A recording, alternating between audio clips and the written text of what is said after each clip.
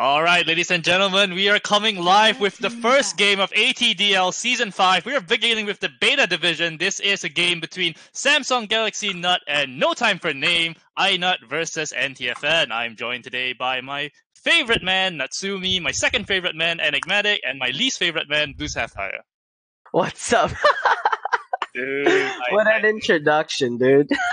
I actually kind of fucked up there. I was supposed to put Enigmatic as my least favorite man, but I just read the names in Discord. Yeah, I was about to question, so after I said that, okay, I'm very cool now. Oh my god. Anyways, so Samsung Galaxy SNUT versus No Time for Name. I do recognize a few names here, I'm not gonna lie, just from looking them up before. So the interesting thing I'm gonna probably be looking at for this game, right, is the bans. Obviously, right, because this is a amateur league. Most likely, maybe perhaps they're probably stealing some stuff from the much more major leagues such as ASL, right? So you think we're gonna see an Alchemist cheese pick? I wouldn't be surprised, to be honest. If I do see one. I wouldn't be surprised as well, but I mean, I kind of feel like it's so early in the start, right? You kind of want to play seriously. You want to decide where you are ranked among these teams. You want to just have a feel of how things are going to go, because nothing is at stake here. Yes, your final placement is at stake, but for the most part, you just want to play the game and just feel really good. You talk about bans. There are some heroes that I feel are going to be very, very contested. In particular, the Zeus. I took a look at their two mid heroes. Their two mid players, Miracle at Dawn and Harry. Both of them very, very proficient at the Zeus hero. Harry with a 70% win rate on Zeus, and Miracle at Dawn a more modest 60%. Still very good, almost 300 games on that hero. So these two teams definitely going to want to fight it out over that. Also, we're going to look at some of these carry picks. I don't really think the support meta is going to change all that much. Yeah. I think the idea, right, in the these kind of leagues is the support picks always go first. Personally, I wouldn't mind to see a early pickup for the mid laner, right? Especially if they know that your mid laner understands that it'll be perfectly fine. Right, if they know they can outplay the opposing enemy mid, it should be fine. In fact, if they pick Zeus right now, I wouldn't be surprised or mind either. Because again, what really do you want to pick into Zeus that'll cause you problems, really, right? If the enemy mid laner knows how to play Quap, Zeus is okay in that matchup.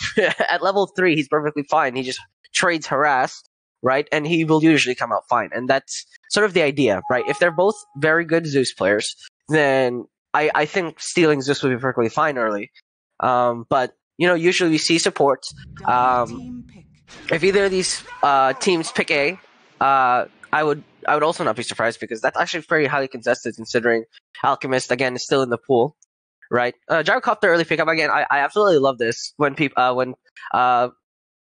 teams do this, right? When they pick up their core, understanding that, right, if they want to counter this core, they're going to sacrifice their individual skill levels on those heroes to counter said core. So yeah, I'm kind of loving this early Gyrocopter pickup. Clean, decent mid game, amazing late game. Paired with the Crystal Maiden, keeps that sustain up. Obviously, the concerns there are the implications for the early game, right? That's a more of a defensive support than anything. Yeah, and they're developing a nasty, nasty weakness as well. Both of those heroes very, very squishy. And once you get into that hyper late game, you're going to find that this Crystal Maiden and the Gyrocopter, both of them are going to feel very, very easy to take down. The weakness of that Gyrocopter, as you said, you might have to sacrifice something to counter it. Well, not really. Gyrocopter is a hero countered by pretty much anything. Very, very high single target damage. He dies. He can't outcarry a lot of heroes in the late game. He doesn't have the best laning either. So Gyrocopter is a very mixed bag, and sometimes a mixed bag is what you need. But first picking a mixed bag so early in the game does leave you very open to some counters. SNUT can pretty much pick anything they want now. They could go for an anti-mage strat. They could pick, I don't know, a Terrorblade. They could pick anything, right? Well, that's the idea, right? Is that your core, your safe laner is gonna be your flex pick, is gonna be your definite pick, while your support and your mid laner will be your flex pick. That's kind of the idea here. Gyrocopter isn't gonna be handedly carrying the game, and the Shadow Demon pickup kind of interests me because I believe that's more of a deny pick for anything else that could be chosen right now. But at the moment, it doesn't really counter Gyrocopter. Ironically, Gyrocopter is perfectly fine dealing with the Shadow Demon. The thing I do want to see with Gyrocopter, right, is again some sort of mid lane that can sort of pair up with the Gyrocopter to do mid game damage, not necessarily the Zeus or the Quap or otherwise. I wouldn't mind Ember Spirit as well. Yeah, you want something that is up in that grill, high tempo, and Mirana does fit that mold. That's why SNUT are going to take it out. No time for name. They're going to take out that Faceless Void, so don't want any of that lockdown, don't want any of that single target damage. Because as we said, the CM and this Gyrocopter are already very vulnerable. You don't want to make them into walking bags of gold in this mid game. I don't really like the Ogre Magi and the Shadow Demon duo pairing so far. Are you okay with that? Do you think the OM is going to be mitigated by the fact that it's going to be put in the 3 position instead of the 5? I'm not really sure. It's gonna be interesting.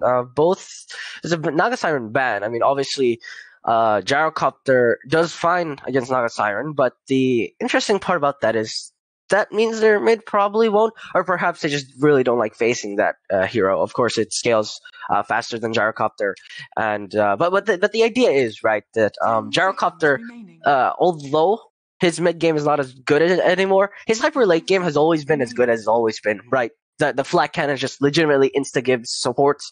So the idea that the Gyrocopter will be okay mid, and then probably have trouble early, and then have a solid late game. I do really want to see a good mid coming out. Ember Spirit's still in the pool, right? We still have Storm Spirit. Storm Spirit would be perfectly fine here. Shadow Demon doesn't really do anything. They pick up the Beastmaster though. It's just some good setup. If they pick the Invoker, I honestly wouldn't be surprised. Roar into Sunstrike is one of those classics, right? Skywrath Mage mid is also very solid here. Just buys more time, all in for that mid. That mid game push. Crystal Maiden, of course, helps with that sustained mid lane. Basically, Skywrath Mage pressure just increases. And Underlord, right? Gyrocopter actually gets completely countered by this because of that aura. He, in fact, has a base damage of 47. And with that Underlord negation aura, he loses like 6 more damage. So he's going to be attacking for as much damage as that Crystal Maiden, which is not what you want. Not what you'd want, but sometimes what you need, especially, you already picked the hero, so NTFN, you're going to have to come up with something right here with this Gyrocopter. Of course, the Gyrocopter can go in any position. We've seen him play 1, we've seen him play 2, we've seen him play 3, 4, and 5, so they have a lot of flexibility here, but iNUT, they have that very same flexibility with the Ogre Magi. Ogre Magi, there we go. Yeah. Okay. There we go. So yeah, the Gyrocopter was 100% a flex pick. So Gyrocopter, as you said, could be a mid or a 4. Honestly, a 4 Gyrocopter doesn't sound that bad if I think about it, right? That transitions into the late game pretty solidly with Maelstrom, right? You just go magic damage with your Gyrocopter. Crystal Maiden, obviously the 5, probably. Beastmaster 4 also doesn't sound really bad here. I mean, this lineup could very much just be mid lane, 5th position, 3rd position, 1st position.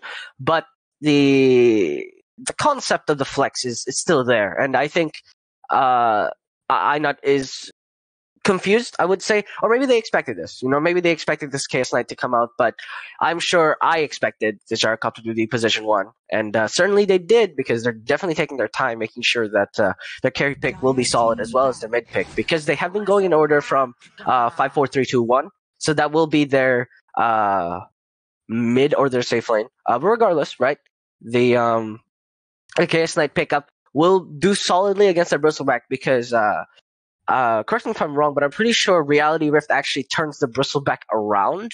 I'm not quite sure about that. Someone can give me a rating check for that stat, but that's usually how I remember it. 5 seconds remaining. I'm not too sure about that myself. Not really a huge fan of playing Chaos Knight. It's kind of a boring hero, but it might be what they need in this game. the good thing about the Chaos Knight as well, of course, it destroys that Shadow Demon, destroys the Ogre Magi. It supports that are typically tanky. They run into this Chaos Knight and suddenly they just vanish, right? So that's the wonderful thing about this hero. But the other thing about Chaos Knight is that it's also hard countered by Underlord, because most of Chaos Knight's damage comes from stats. And Underlord loves it when your damage comes from stats because he reduces base damage. So very much, yeah. Also, those illusions take much more damage from that percentage-based HP.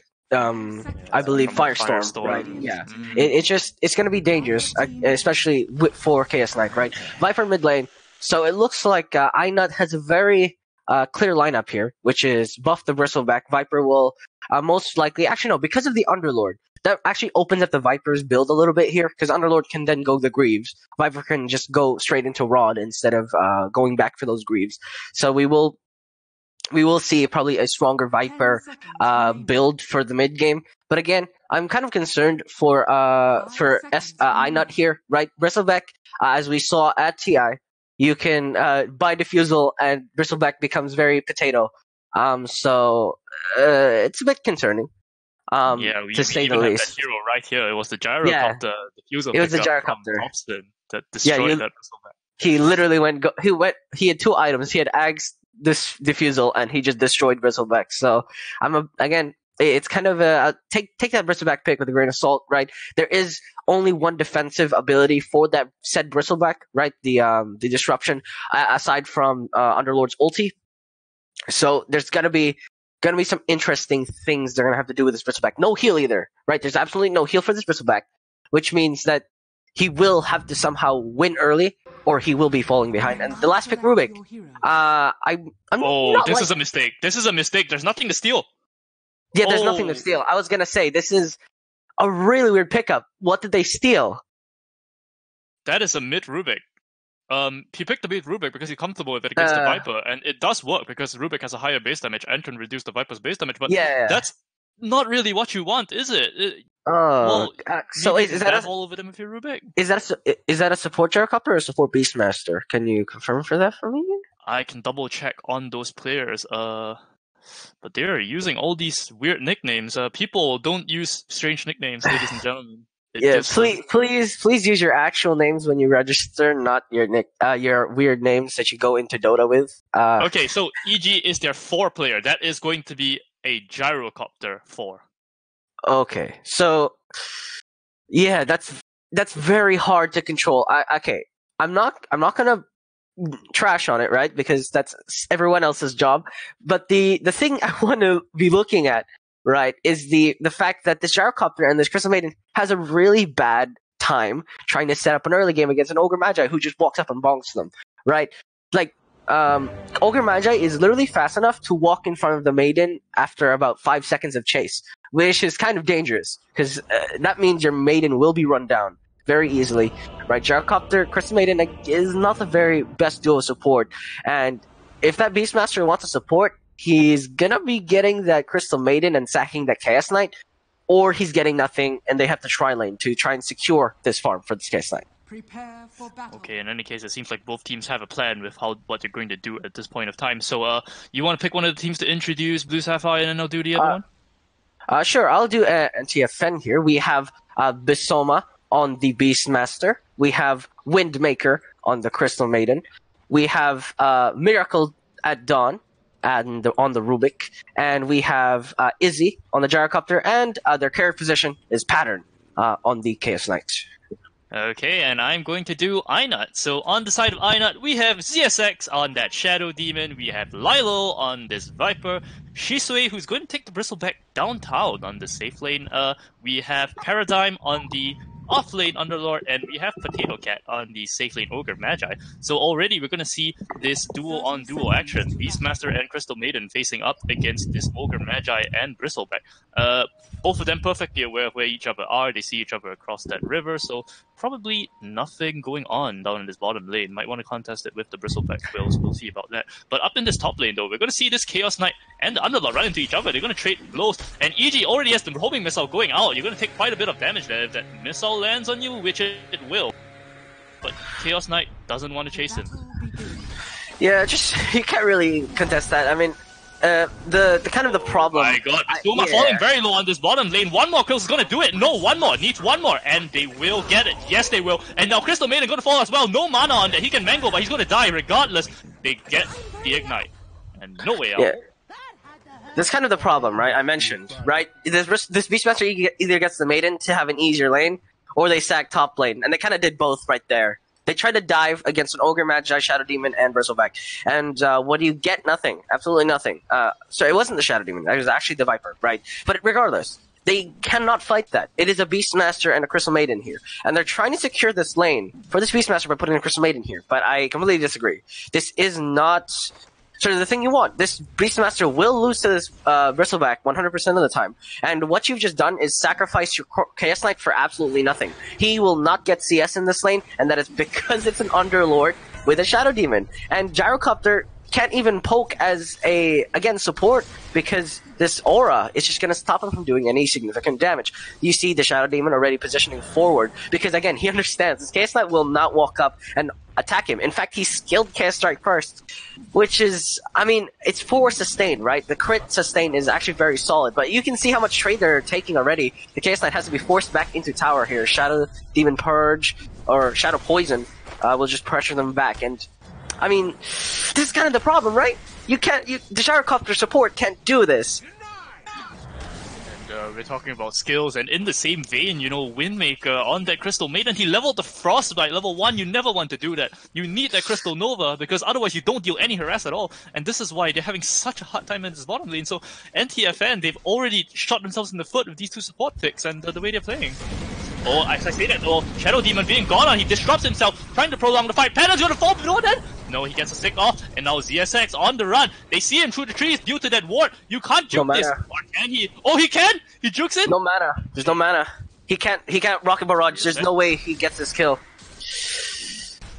Yeah, I mean, it was quite close, right? But I mean, the kind of the issue there is, right, even if that did go to a trade, that was a Shadow Demon for a Phantom, a Chaos Knight, right? And that's not an ideal pickup anyway. But of course, it would have been nice if Shadow Demon got picked up. As you saw, the Gyrocopter used all of his mana to drop that Shadow Demon, and kind of the issue there was that Disruption was also used, so that there was no follow up from the Chaos Knight. And luckily for them, because of that forced reset on the Shadow Demon, they will have an easier time here for a little bit. Of course, the Gyrocopter is still gaining up all of that mana back. Uncontested Clarity. No Firestorm. I'm kind of surprised that he just let the Gyrocopter go back to full mana. But yeah, I mean, if we look at the bottom lane, right? If we compare CS, this Bristleback's having a free lane, meanwhile Chaos Knight has to literally fight for his life. So I'm kind of iffy about this situation. Crystal Maiden has absolutely... I've been looking, and he's done nothing at the moment, which is kind of the issue, right? I guess the presence could be something, but I don't think Bristleback really cares about this Crystal Maiden. I don't know about you, but yeah. This Beastmaster is still definitely going to struggle. One thing I will say that is iffy is this Rubik so far. He actually had an opportunity to kill the Viper right there. Viper was walking on this tower. He had lift and he had Paintball ready, but in the top lane, it's going to be a disruption onto himself. Shadow Demon trying to run himself down to safety. That missile, though, if you have to kill the missile, otherwise you're dead. Oh, what? No, it's not. Easy, what are you doing? He has a level 1 missile. He skilled Rocket Barrage first, so now he's going to get contested forward by the Underlord. Firestorm is off cooldown. Pressure and slow could have been a kill there, but Paradigm, again, holding on to that Firestorm till marriage, because he does not want to waste mana. Yeah, but Easy could have chased easily for that kill. It was just 2 auto attacks under the tower. There's every chance that you get that kill and then you come out alive, so not really sure why he stopped diving. Lilo, however, very deep under this tower. Miracle at Dawn barely surviving, still has the Fairy Fire. Windmaker is moving into intercept, but Lilo is very, very tanky. Still has it's a Viper. Yeah. It's a Viper, well, I don't really Gyrocopter's coming here, but... Oh, Lilo is stuck in the trees! Oh, yeah. Very, very smart from him. He stopped the tangle. These allies are coming in. There is still Disruption! Saves it. Running out to safety, Easy. Slightly faster. I want to say, no, he doesn't have boots. So Underlord just going to run him down with 1 more auto attack. Commit to this, my boy? Commit to this? Yeah, he... Oh! Shadow Poison will get him, it's fine. Chaos Knight actually rotates to try and get the Shadow Demon kill. They will get the trade, so support for support. Not the worst trade, all in all, right? But in the meantime, you can see this Beastmaster, and actually, Gyrocopter got the Viper. What? There was no missile on that Viper. Viper died to a creep. 100%. Viper decided to suicide into the enemy tower. He didn't want to just run back to the enemy. It would have taken too much time. Probably the right move, all things considered. Yeah, absolutely. Just reset the lane, get your items back. You still have that advantage. Gyrocopter support getting a free ward doesn't really change anything in the status quo. And in the meantime, in that entire fight, right, both top and mid rotated to assist that. In the meantime, Bristleback just free farming. Meanwhile, your Beastmaster, again, still kind of suffering. 14 CS. I would really like this Beastmaster to actually transition into the jungle when the lane is shoved in so hard, just to get a few creeps into that and experience, because he wants this roar as soon as possible. But unfortunately, this Bristleback is just not letting him. no creeps, Underlord no falling CS. very low in this top lane. The disruption probably screwed him over there because there were no more stuns coming up from the two. And now Paradigm has to run himself out to safety. Potato Cat is here to save the day, though. They throw out an Ignite onto Pattern. Pattern should be fine, very, very high on HP, still has a 10-stick charges. That disruption was extremely poor right there because both the stuns had already been used on the side of the dual lane on NTFN, so could have killed his ally with that, but Potato Cat, not. The problem, again, we're seeing the kind of problem, and I think I'm genuinely because of the skill build. I don't understand this 2 points in Rocket Barrage. Rocket Barrage got nerfed severely because it was too easy to run people down with, and the kind of same problem, right, is happening here. Rocket Barrage actually does very little in comparison to what it used to be. This missile has to be much better, right? This missile has to be a higher level, get more damage out, support. The support has to be, proactive, and Rocket Barrage will not let you run down anything at this point in time. The higher damage on the missile means more harass, and you have a Crystal Maiden, right? You can spam that out, so you have to deal that damage. It's definitely not going to help you run anyone down if you don't have boots, and this Gyrocopter is pretty far away from them. Yeah. He's 180 gold behind. Ogre Magi and Paradigm just kind of staring him in the face, just dab all with these haters. Lilo, 7. Rubik, Miracle at Dawn, 7. Both of them feeling pretty okay about themselves. Viper has a bit more CS, but really it's about even in that mid lane. 40 gold a hit from each other, about the same level. So it'll be interesting to see when this Rubik wants to get moving. I assume that he's going to be the one moving before that Viper, just because of the hero that he is. We see a smoke from Windmaker, keeping up to this top lane while he's still smoked, and they're going to pick their fight right here. Pattern is laying into the Shadow Demon. Shadow Demon might be a bit out of position. Pattern still has the Q. They have to know that Crystal Maiden is here. You need to go now. Okay, they're going to go right now. They throw the bolt out onto the Shadow Demon. Shadow Demon still has a disruption. He's probably going to have to use it. Uses it right there, but yeah, he's dead. He's gonna die for that trade. Crystal Maiden will be fine. And the thing there is that Rocket Barrage level 2, as you saw, was shared with an entire creep wave, and you saw absolutely it dealt no damage. In fact, I didn't realize Rocket Barrage was on until I heard the noise. So again, that's kind of the problem here is that obviously now he's level 4, so it doesn't really matter at this point. But I really do want to see that third point of that missile. Rocket Barrage just earlier isn't necessarily better. Missed CS there. But right now, Bristleback still uncontested farm, and Viper is not too shabby himself. Although this Rubik did get a kill, right? You can clearly see the sort of CS problems they're having. Oh, top lane again. Underlord's gonna get jumped here. Firestorm, but it's not gonna be enough. It's gonna be a free kill once again. Ogre Magi won't be traded. Too tanky. And it does feel like the Radiant supports seem a bit lost at this point of time. NTFN, they don't have the best heroes for the job, but they're getting it done. They've been smoking up, they've been proactive. Not really the same thing from the Shadow Demon. Shadow Demon, this hero very, very dependent on zoning opponents out with that Shadow Poison. So far, we've been seeing disruptions, and they're not the best disruptions either, so I'm not really sure what the plan is with this hero. I mean, you have to look at the net worth as well, right? If you see the net worths and even the gold lead, in fact, you can clearly see that both cores on iNUT are farming very fast. And the kind of the issue here is KSNUT won't be able to stand up to this Viper until later in the game. Gyrocopter will come in and dish in some harass for his Bristleback, but look at that missile. It did nothing. this Bristleback will continue farming here, and there's really nothing they can do about it unless they commit a few more heroes to try and stop this Bristleback. But again, the risk there is that he'll get a few trades off, and it'll be all the more worth it for him. He even goes for this Bounty Rune, feels invincible at this point, and he's kind of right, because that Frostbite did nothing, and that Crystal Maiden will just die here. Free kill for the Viper, with a double damage rune, and he gets a run of ATDLs, and this is scary, right? And they're gonna get the Gyrocopter as well. No TP on that guy, he's just dead. Yeah.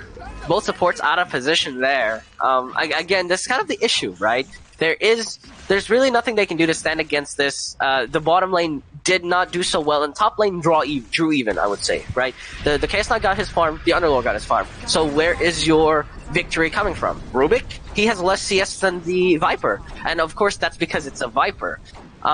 So really, they're kind of depending on what kind of rotations the support will do once they're both 6. Or once at least Gyrocopter is 6, which he is now. But again, you can clearly see around on this Underlord in this top lane. Sorry to interrupt you. He's going to get this W off, but he's just kind of tanking a lot of damage, really, not taking the most efficient path through the trees. There is going to be one more Crystal Nova in 2 seconds, but they're not going to die because Shisui is coming in. And now Shisui is just going to run down this Chaos Knight. Chaos Knight, he has the Town Portal Scroll if he has to. He probably doesn't. Please. Oh, getting run down. He's panicking. He's panicking. Use your Town Portal Scroll. You're fine. Alright. Yep. Bristleback, oh, he's gonna finally turn around. And you have to notice, he has no Reality Rift. He has maxed out Chaos Bolt and maxed out Chaos Strike for the time being, and I disagree with that. At one point in Reality Rift is very good. It helps you juke, right? It helps you chase down. I mean, if he had Reality Rift there, Underlord would have certainly died. I don't think any extra points in Chaos Bolt right now is worth it until you once you get that talent, or you're later in the game and you have to max it out. He does go Midas, which allows him to start catching up. He is the highest net worth on NTFN's side, so it will be their bastion of hope here, because again, Rubik mid, again, it's not uncommon, but what does he steal to turn fights here? What does he do? No real idea. Bloodlust? I mean, Bloodlust is good. It's a good ability, but it's nothing game-changing. In fact, perhaps Dark Rift once Underlord gets it, which unfortunately he doesn't have yet. Firestorm is okay. And that's kind of the issue, right? Is that this Rubik will not scale as hard as this Viper is. And this Viper is right now has a Rod of Atos. In fact, he skipped boots for this, which is kind of interesting. So I'm kind of looking forward to how this CM out of position. I want to say, yeah, they do. That Atos is going on him, easy kill onto this Crystal Maiden. Nothing she can do. Just slowly wait to die. Miracle at Dawn though, he's going to try to turn something, and now wrapping in, that's going to be a gyro out. That's a very good one, landing on 2 heroes. Lilo is tanking in the middle of all of this though. That's sustained from that magic lifesteal. Finally he goes down, but he does take out 2 in return. Shisui now, big and large and in charge, going down this Gyrocopter. Yep, Gyrocopter did. Chaos Knight did. Shadow Demon? Shadow Demon, not going to chase. He doesn't chase for it. Rubik is, unfortunately, again, he's a mid laner, just bear that in mind. But unfortunately, 4 go down in trade of 2. Yes, the Viper does go down, but that's a lot of kills to the Bristleback. And this Bristleback's already really beefy, right? And in a lot of cases, I wouldn't necessarily say that Rubik can really take down this Bristleback. It's going to be all up to this Chaos Knight trying to push this advantage against Bristleback.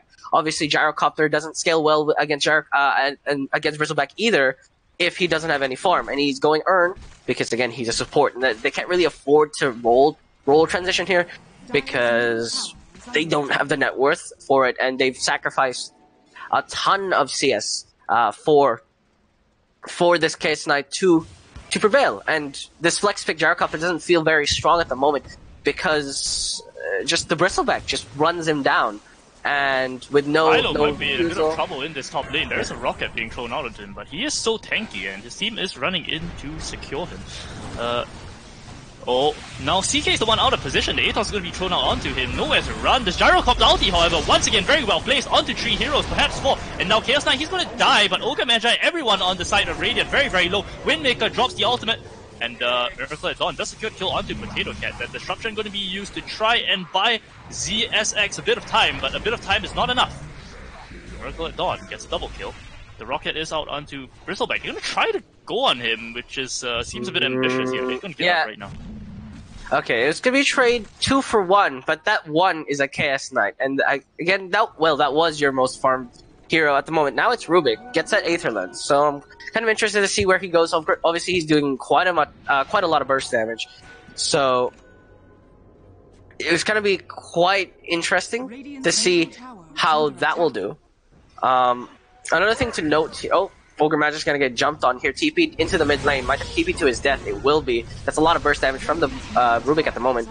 Finally, Rubik unstoppable actually at this point in time. So, currently taking the reins, now currently higher net worth than the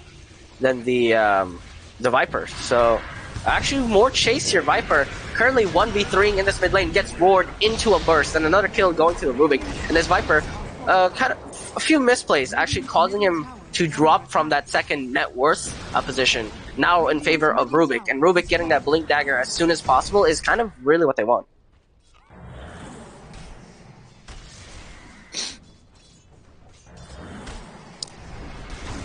That Underlord moving towards that pipe, he's just a recipe away from it. Viper going to pick up the mech as well, so they're going to have 2 big team fight defensive items on the side of Radiant, and I think that is the time to push. The question is, can you really push safely into this Gyrocopter and this Rubik? They do put out a lot of burst so far, they've been repelled by it, but only execution will tell. Viper going to TP in like that, not really the best move, I would say, when you just see 2 supports standing right there, but yeah, I think the idea there is that the Viper will be perfectly fine against Crystal Maiden and Gyrocopter, but he didn't know that the Beastmaster was there, so that could have potentially turned really bad. Obviously, Roar is still on cooldown, but again, he might have not known that. He charges forward, he gets the root on the Maiden, but he's gonna leave that alone, understanding Gyrocopter's still there. He sees the Beastmaster as well, so he's not gonna chase. And all this time while this is happening, Pattern and Miracle at Dawn are just wheeling into this T1 tower. There's going to be a TP in from this Bristleback. He wants to protect his tower. Makes it out. And they're just going to be okay. Miracle at Dawn just going to TP back up to top, where he has the Blink Dagger and the Aether Lens now. He's going to try to make something happen. 4 of his allies up in this top lane. Lilo trying to go onto this Gyrocopter. Big mistake, because everyone here is just going to throw their ult onto you. Pattern going to be picked up in the bot lane, so core for core. And most likely tower for tower. Unfortunately, there's no tower bottom. They've already taken it, so that won't be a tower for tower. That should be a core for a tower here. They waste time with the glyph. And that's kind of a problem here. You can't really get your KS Knight be caught out. He's really can't afford to get caught out like that. He is going to be their late game. He's going to be their main damage, I would say, against the Bristleback eventually. Right, Rubik is doing quite a lot, so I'm not going to count him out, especially if he gets net worth lead, which he does have over the Viper. So, remember when you said that you don't think it's going to be tower for tower?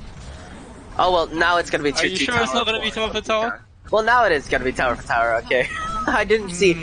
It looks like they will be pushing for a tier 2 for tier 2 trade here.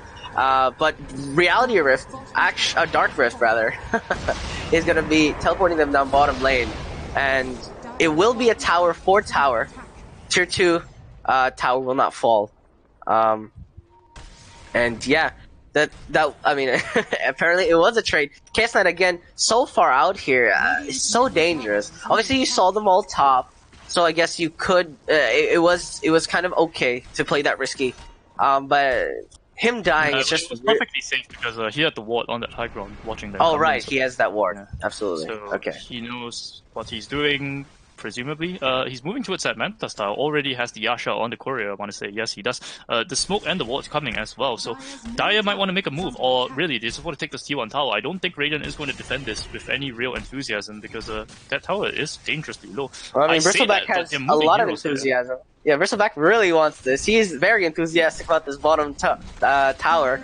Obviously, the Radiant bottom tower is kind of one of the least favorable towers to take. Especially with priority. Chaos is going to be throwing out his ulti right there. He gets the rift onto this Bristleback, but he's doing no damage whatsoever. Potato Cat, however, not so lucky. And now Bristleback, you can tank, but not everyone. And he's dealing a lot of damage. He's tanking everyone. And now everyone on the side of damage. Dias want to go. NTFN, you've bitten off more than you can chew at this point. Pattern juking through the trees, but juking through the trees, not in time. I mean, you say he's not gonna tank everyone, but he literally just tanked everyone. Pipe and Crimson Guard already completed. Sorry, Hood of Defiance and Crimson Guard already completed for this Bristleback. So he is I wouldn't say invulnerable, right? Because they got very close. But the problem here is that Shadow Demon is not on their team, and Rubik is gonna have to steal that Rubik has to steal that Demonic Purge to get rid of that Bristleback passive, to deal with that said Bristleback. So it's kind of hard. It's really hard. It doesn't actually do that until you get Aghanim, because the the Purge or the break. Yes. Oh, okay. Well then, again, it is Rubik, right? So once he gets that Ags, which he probably will faster than the Shadow Demon, it will make Demonic Purge much better. But yeah, as you say, at the moment, their problem is this Bristleback, and you saw he got hit in the face with an entire Crystal Maiden ulti and still lived. And in fact, that Quill Spray passive, or the Bristleback passive, just kind of killed everybody around him. So I'm kind of looking at what they could potentially do about that. Obviously, they could just ignore Bristleback at this point in time, kill everyone around him, and then leave. But even after 3 to 4 stacks, the supports on the side of NTFN have problems. So I'm not quite sure what they really have going into this high ground push eventually, because this is an uncontested Aegis. Completely uncontested. They probably knew that was happening, considering that no heroes are showing themselves, but didn't think that they could take that fight. And in exchange, they're going to get this T1 tower bot. It's something, not a very big something, but it is something. Well, yeah, absolutely. They're going to have to run around the map for quite a long while, I would say, because this Chaos Knight doesn't have the items to start fighting, and pretty much no one does on the side of Dire. You're very reliant on this Beastmaster role at this point of time to just get pickoffs and delay the game, but even then, he doesn't have the items to do that. You know, he has a pipe, he isn't Vladimir's offering. He doesn't have a Blink Dagger, so he can't really catch anyone by themselves, and Beastmaster has been behind for quite some time, so again, he won't be able to solo pick off anybody. I agree with you, absolutely. They probably should get pickoffs here and there. Even though Rubik is the highest net worth on their team, it doesn't feel like he's doing enough. And that's not inherently because of the player's fault, it's because it's a Rubik against a Bristleback. It's not gonna work out very well. And I don't really see something they can get from having a team fight. And as we can see, they're split pushing with both their core heroes here. I mean, except for the Beastmaster, of course, who is positioning behind this tier 2 tower. Not quite sure what they're about to do. I guess they're just trying to make sure that they clear the wave as soon as as soon as the tower falls. But they do get that tier 2 bottom first, so that's good money into their pocket. There's going to be a smoke up from the side of NTFN. They want to get something done here, but iNUT, they're not going to leave anyone behind. They're just going to push up together, and when they're ready, they will just carefully back off together. So very, very disciplined from the side of iNUT right here. If you want to cut someone off, now would be the time. They don't see that. Oh, they do. They do see that because they have the Observer Ward right there. They see everything. They get a lift out onto this Ogre Magi. Potato Cat a bit low. ZSX gonna fall. Yeah, he disrupts the opponent, but regardless of who he disrupted, he was dying there. Ogre Magi? No, he doesn't get out alive, I don't think, even with the Crimson Guard. He is tanky enough that it distracts everyone from Shisui, though. Shisui probably got to run out of safety. No, he wants to take this fight. And why not, really? Lots of the damage on cooldown on the side of Dire, so Shisui gonna feel large and in charge right here, just tanking everyone, good throughout those Quill Sprays. And Lilo, he still has that Aegis, still has the Guardian Grease. Gonna run down the Soma here. Soma gonna have to throw out the Roar. Do they have a cancel for that? No, they do not. And that was a very, very heads-up play from that Beastmaster to just roar and TP out. Well, now Patton has to try to TP out, and he probably can. He can not with the Atos, and gets out to safety, running up to the high ground. Good presence of mind there to realize that the Viper was in range of the Atos.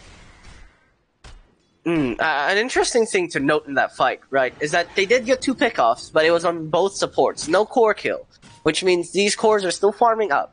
And as we saw there, right, the Rubik stole, actually, I was going to mention this. Rubik stole Firestorm, which is actually one of the better abilities to steal against this Bristleback. And it clearly did quite a decent chunk of his HP. But at this point, all he can do is buy time. trying to push here. Nether Toxin is also probably a good pickup if he can get it. Shisui does not care. The Gyrocopter out is going to be thrown out now. Chaos Knight already trying to lay into Lilo. Lilo going to get disrupted in the last second. There is an Aegis onto Immortal anyway, so Lilo probably not going to... Oh, the Dark Rift was cancelled from the side of Paradigm, so Paradigm does not want to go out because he sees blood. He smells blood in the water. Gyro's just going to die to all hail, and Windmaker falls as well. Beastmaster falls as well. Yeah, it looks like it's going to be a very, very easy teamfight win, and definitely one set of racks for the side of Radiant. Shisui falling extremely low, however. Probably don't want to stand inside that Firestorm. Thought it was Underlords for a second. The thing you have to look at there. Miracle at Dawn, you're playing a bit risky here. Shisui is just going to lay into you. And the best pick in the game. Windmaker, now he's the one in trouble. Just going to try to do that. Not going to work against this Viper. Viper's 1.8k HP. Windmaker juking through trees. Yeah, there's no escape there.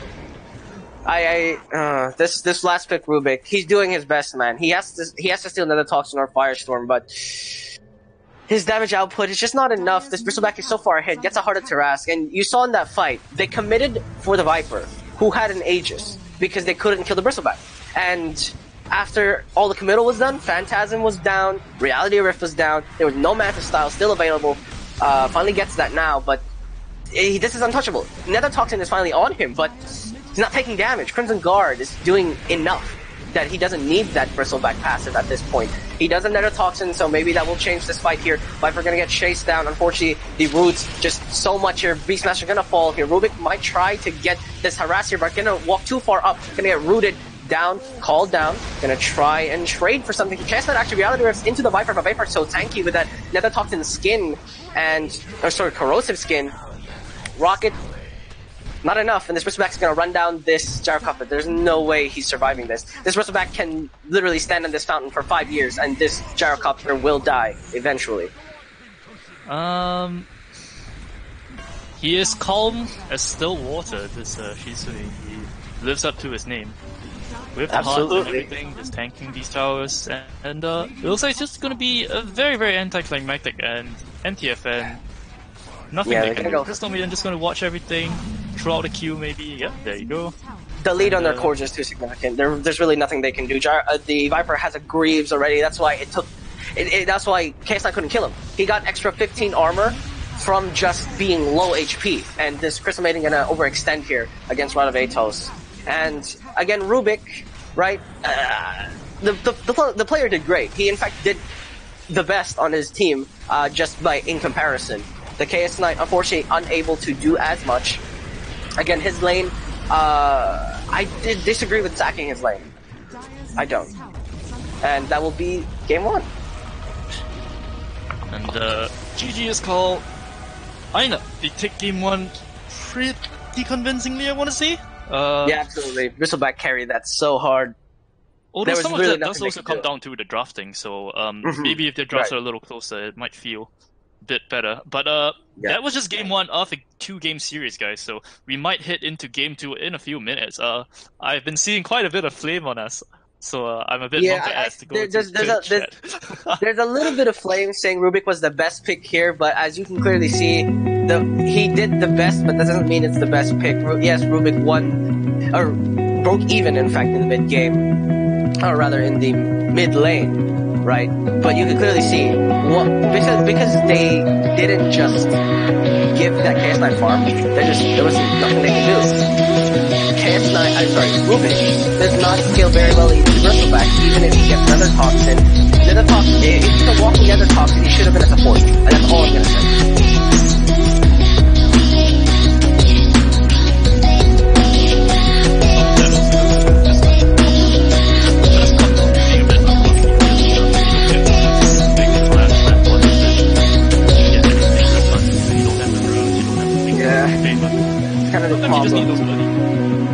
Looking into game 2, any sort of changes you want to see from either of these two teams, or you feel like I think the best thing I can suggest for NTFN is to have more priority on your core, especially if you understand that the opposing core is a type of hero that will run down the game if you get far enough ahead.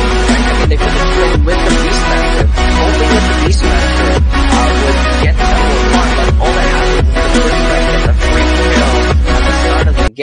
and just got a rocket boost, and that's kind of the issue.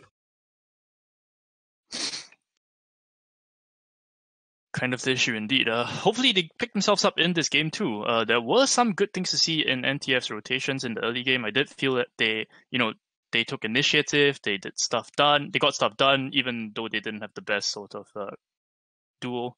But just don't flame them. I don't think I was really flaming them. Okay, I'm sorry if I sound a bit too aggressive there, Twitch chat. I'm sorry. Yeah. Unbiased casting, my dude. Unbiased. So it looks like second game is underway fairly soon. I'm not quite sure. We're waiting on the admins to let us know what is happening. Yeah, but ladies and gentlemen. The lobby is up, by the way, so we should be getting into that. It is Evan who is coaching iNUT or NTF. Not really sure which one it is, but Evan. Okay.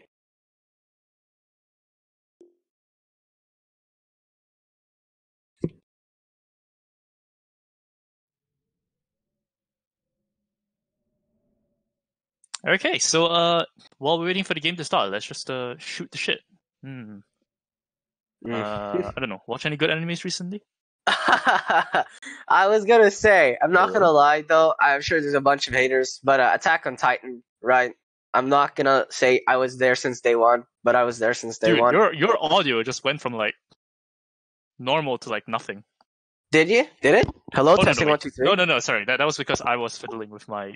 I hate my new microphone. Sorry, I hate my new microphone. I was gonna say, Jesus, what this fucking headset? Okay, but anyway. Yeah, I was gonna say AOT. Attack on Titan again. I'm gonna say the final season is gonna be so good, man. I'm looking forward to it. And aside from that, so this is proof, ladies and gentlemen, that ATDL continues to have shit taste in anime. But hey, absolutely. Whoa, hold up. I bet you fucking watch Fire Force, don't you? Anyways, you think I watch anime? Do you think I'm a fucking weeb or some shit? Yes. What gave you that impression? I don't know. How can you be so deluded? Feels weird, man. Feels right, man. Anyways, but yeah, it's gonna be interesting to see what they change up in the drafts. If I recall, their bans were quite laning phase oriented. Undying was banned, I believe. Earthshaker was banned, obviously. I mean, Earthshaker and Morphling is just a disgusting composition. It's gonna be quite interesting. How they will go about it. So something that I like to do in the lobby is display picture analysis. So let's oh take my god! Some of the more interesting display pictures. We have a Quilava with a bunch of those small things. So what did you call it? What is the junior of Quilava? Cyndaquils, right? Quilava, a bunch of Cyndaquils on Windmaker, so that's pretty cute. Miracle at Dawn, some generic white lady, I'm sure a songwriter or an actress of some kind.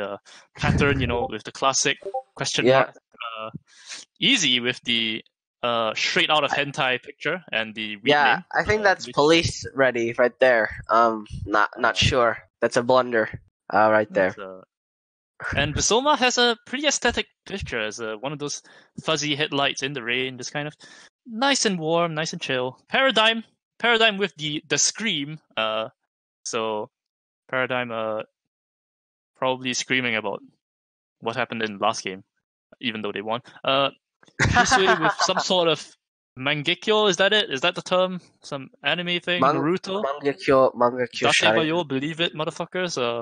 Potato Cat with Kantai Collection or whatever ship game. What are the ship games? Azure Lane, Kantai Collection, there's like a bunch more. I don't fucking remember, dude. I'm pretty sure that's from Azure Lane, though. Alright. There's a panda. I mean, I was gonna say, I really like this panda. Also, someone has some good taste in fucking art. Look at that. It's the screaming painting. Paradigm. That's the screaming painting. I literally just said it. You motherfucker. Shit. I didn't even know. I didn't hear you, dude. Motherfucker, dude. I will put my A in your B. Oh shit! Why does ZSX have 0? Oh, that's okay. I thought that was games, but no, that's MVPs. I was gonna say.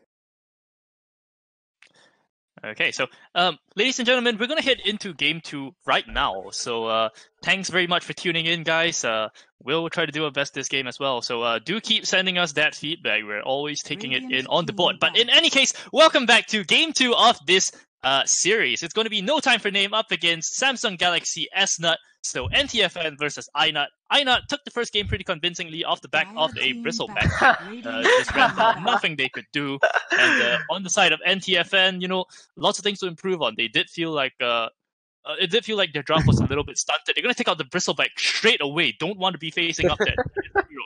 Samsung Galaxy S not going to take out that Phoenix. Phoenix just a nice hero to go all around against. Lots of damage coming up from that Phoenix and lots of teamfight control. So just don't want to deal with that bag of worms. I just find it really funny when something is banned instantly because previous game it just rolled them over. I mean, honestly, bristleback is a solid hero, and it was a solid hero for that game in particular. So unfortunately, they will have to cost a ban there if they really don't want to face that again. I mean, it never feels good to lose to the same thing twice, so I can kind of understand that. But that kind of leaves room for iNUT to ban the exact same 2 bans they did previously, which is Phoenix, Undying. Clearly have a game plan for this matchup, or just hate Phoenix and Undying.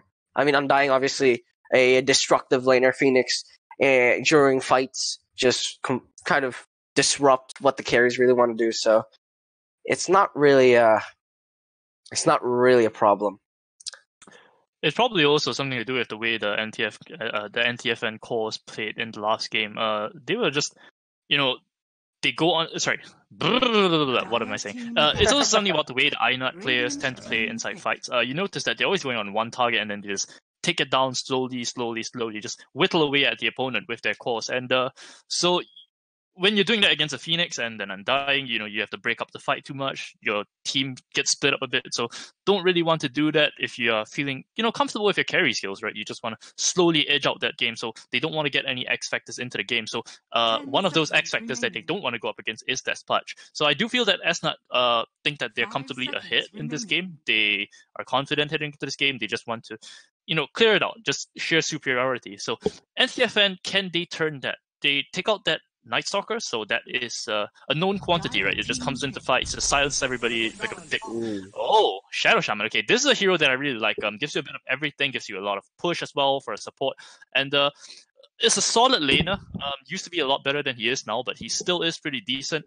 And SNUT, they know what's on the table now. I really like the Shadow Shaman pickup, actually, if I'm being honest. It doesn't mean that you're going to go for an all-in push strat. In fact, Shadow Shaman does perfectly fine in a composition that wants to go late game because of those Serpent Wards scaling with those new talents. Well, not new anymore, but the 25 talents, the Aghanim Scepter, right? He scales perfectly fine into the late game, so he doesn't really reveal anything about the composition. And the same with Jakiro, ironically enough, right? Jakiro does building damage quite significantly, and both teams at the moment have their ways of pushing. And I wanted to highlight that iNUT really loves their laning phase. You can clearly see from their first 3 bans that they absolutely love to win their lanes and then transition that into a victory. And obviously, I can understand that. Winning the laning phase does mean you secure your mid game much easier than the enemies. Meanwhile, iNUT much more looking forward into the game. Or perhaps just specific strategies that are being banned out. Obviously, Earthshaker sort of nullifies the Morphling Earthshaker combo. And Bristleback from last game, of course. You don't have damage with these 2 supports. Once again, we're going to see this sort of slow whittling, just claw them out duel from this iNUT. And Jakiro and Ogre Magi, it's not the Shadow Demon, it doesn't have the same defensive presence, but it has the same oppressiveness in the lane, I want to say.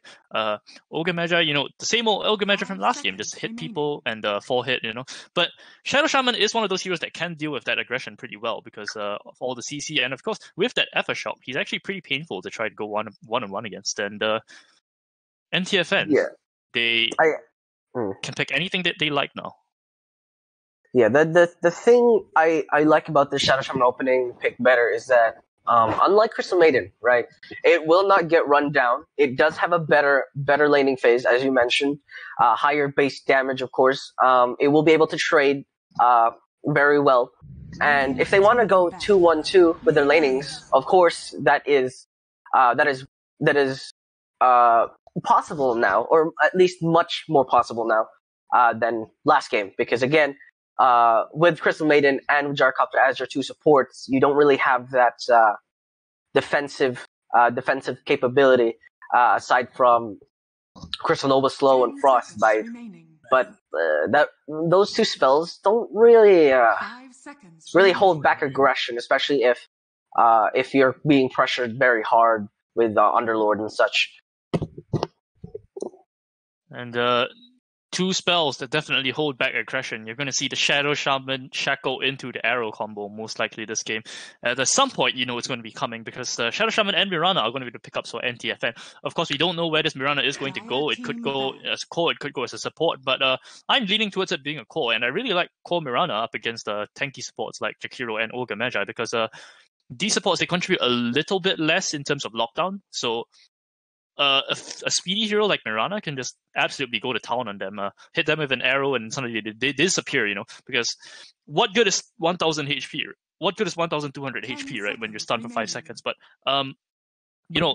that's just a possibility.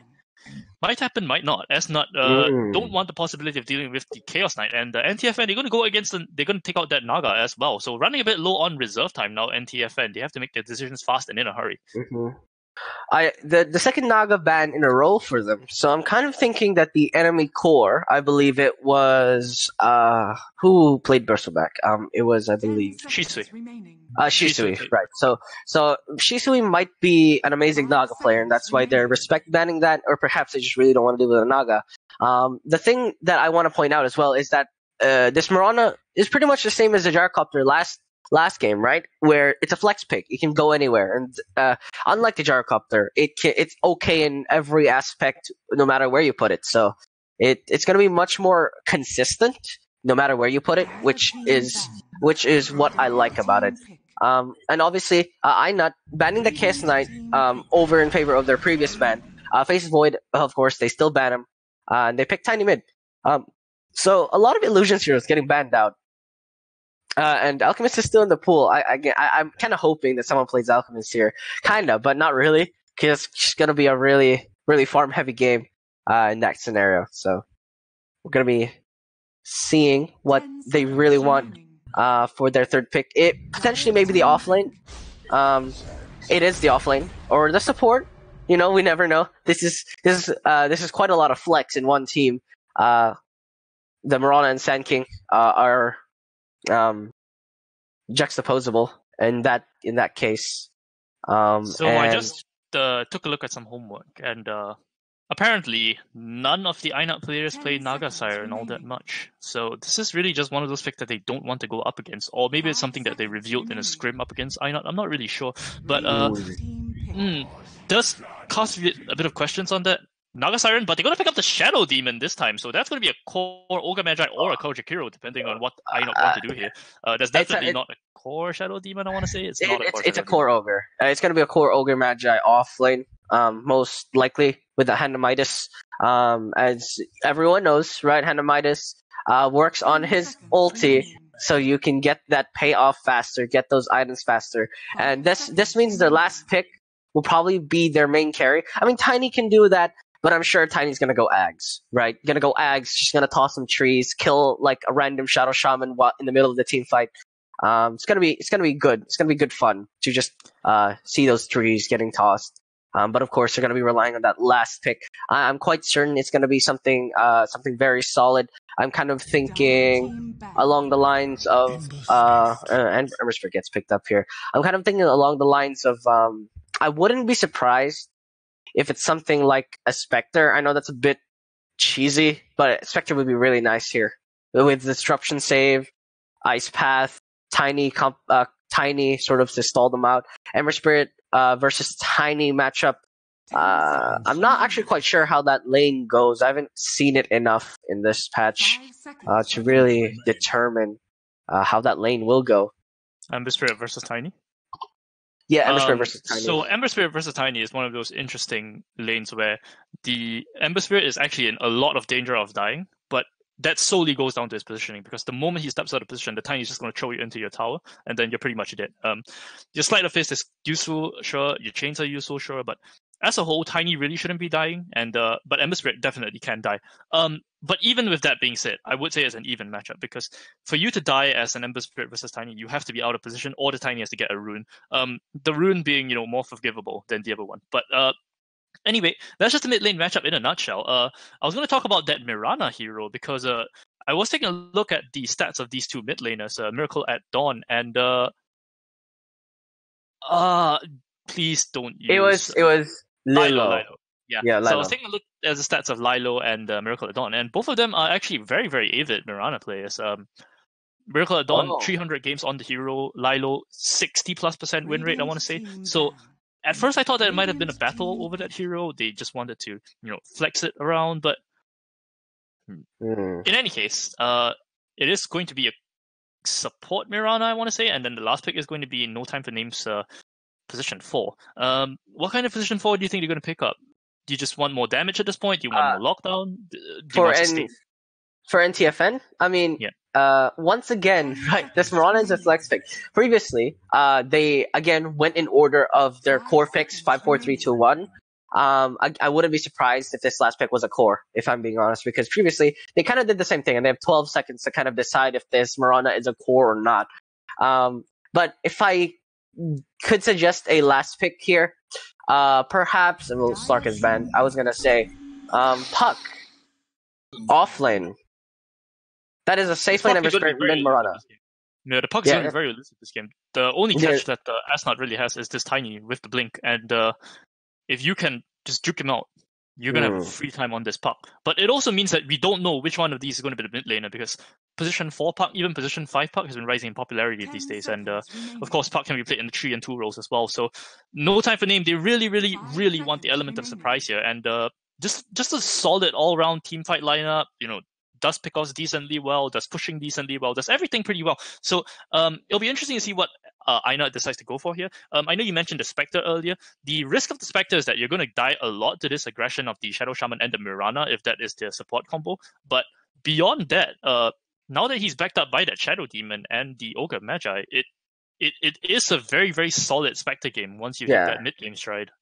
Yeah, the Shadow Demon pick, I believe, was to deal with this Mirana and Sand King, just disrupt the target. Yeah, as I called it, it's a Spectre. There's just so much defensive capabilities with the Jakiro and the Shadow Demon that this Spectre is just the perfect pick for them, right? It's going to carry them into the late game.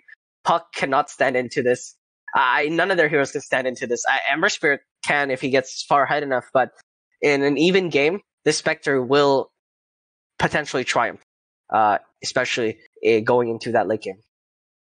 And Lilo is going to end up, being the face of this iNUT team, because if Lilo gets a good game, if he gets to play this pivot that iNUT can play around, suddenly this whole iNUT team, gains so many more dimensions, right? Suddenly you're going on Shisui, and then 2 seconds later, Lilo just destroys you with this avalanche combo. Or, you're trying to, maybe Shisui is behind at 10 minutes, but Lilo is not, and then Lilo suddenly gets 4 kills in a row with this Blink Dagger. Anything can happen when this Tiny is on that field, and that's why I think Tiny is so important to this iNUT team. And if you're NTFN, you shut down this Tiny. You don't shut down the Spectre. You shut down this Tiny.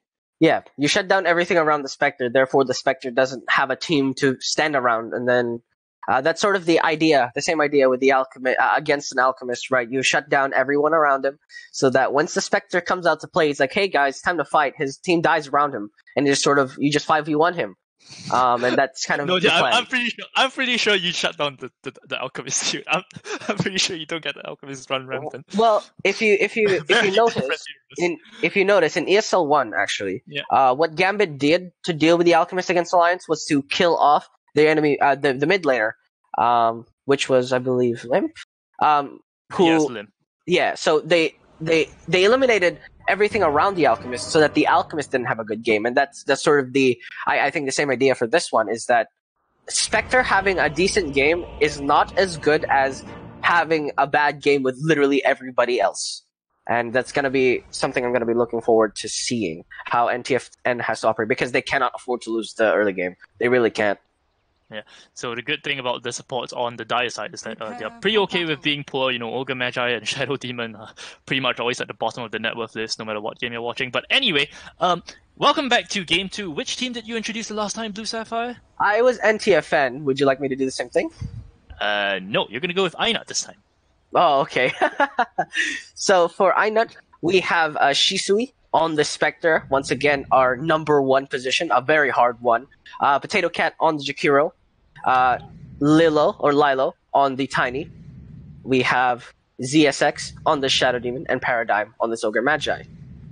Yeah, and on the side of NTFN, you have Windmaker on this Shadow Shaman. You've got the one and only Miracle at Dawn on this Puck, Pattern on this Ember Spirit, Easy on this Mirana, and last but not least, Soma on this Sand King. And the combo here is actually not going to be Arrow into Shadow Shaman. Very odd. I assume that Mirana's going to make her way down at some point, so definitely not the way this lane is going to stay. But you do want to put some pressure onto the Spectre in between your rotations to mid.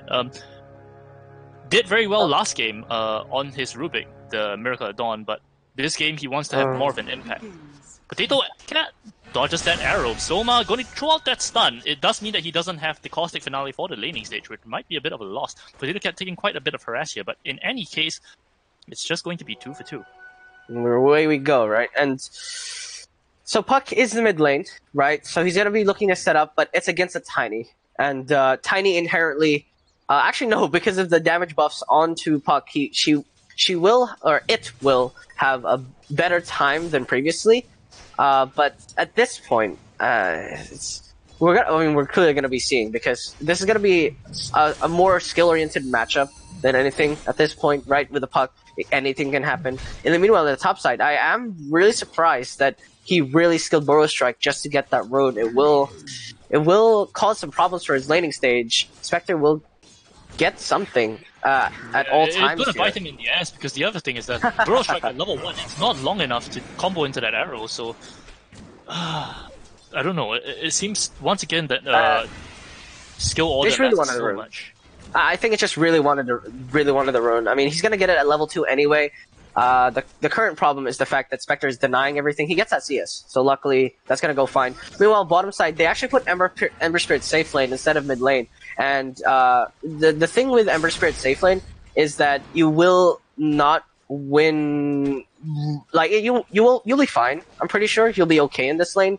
But with the core Ogre Magi and the Shadow Shaman constantly harassing you, Shadow Shaman's gonna have his work cut out for him, because Ember Spirit can't really help you until he gets a few more levels. That was sick from Pattern.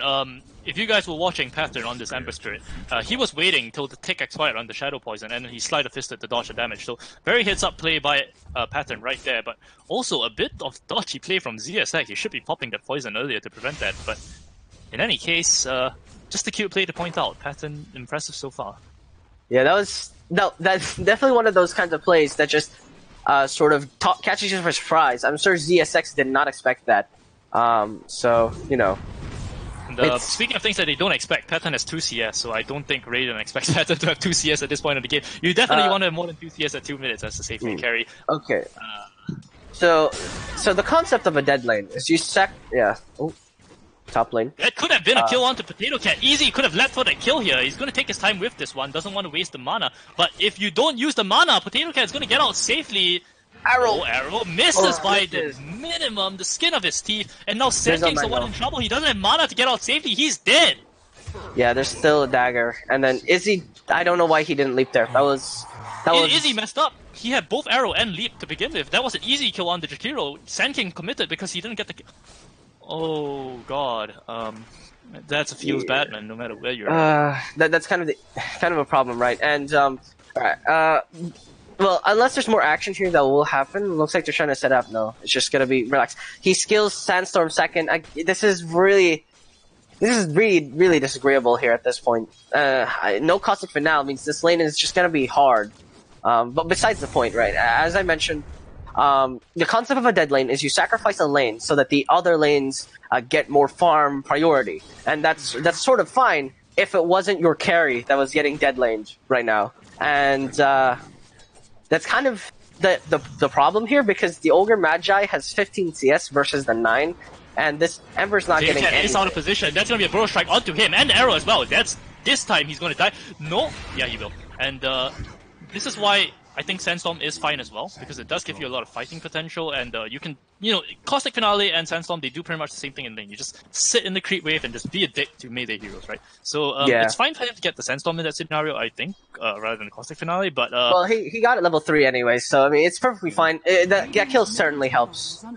So there's now some pressure. As you can see, if he got that Caustic Finale earlier, he would be pressuring much harder, but again, there's just a preference with the Burrow Strike and the Sandstorm, obviously. It's to each their own, but in most cases, I would pick up the Caustic Finale here. But right now, finally getting some good CS, getting some good harass, Caustic Finale doing all that work. But if you look at the CS charts, again, currently topping it is the Ogre Magi, dominating the Ember Spirit right now by 7 CS, and the Spectre is not CSing terribly himself, so we're going to be seeing how that goes. Actually, mid lane, Puck tried to dive the Tiny. He gets the silence off, gets the orb off, so he will be able to orb away. But yeah, at this point in time, mid lane still looking fairly even here. Both mid lanes 1 CS off from each other. Actually, Puck has 6 more denies, so that may perhaps perhaps we're gonna have a bit of an issue here with the fake GG calls. I know it is reflexive for some players to press that GG, but yeah, just don't be toxic. In any case, you're right about the laning setup so far. One thing though is that this Ember Spirit is catching up. He's had a bit more space now that the Ogre Magi is moving a bit out of lane and just running this Shadow Shaman down. Of course, Ogre Magi is still top of the CS, so he's not exactly losing anything, but you're kind of happy with this if you're Pattern, right? Because Pattern gets CS again, and that's kind of the thing. He finally gets some CS for himself, and I think it's because Paradigm and ZSX actually really wants these runes, but the Shadow Shaman, although he's very slow, he's gonna get this boundary rune because neither of them have boots anyway.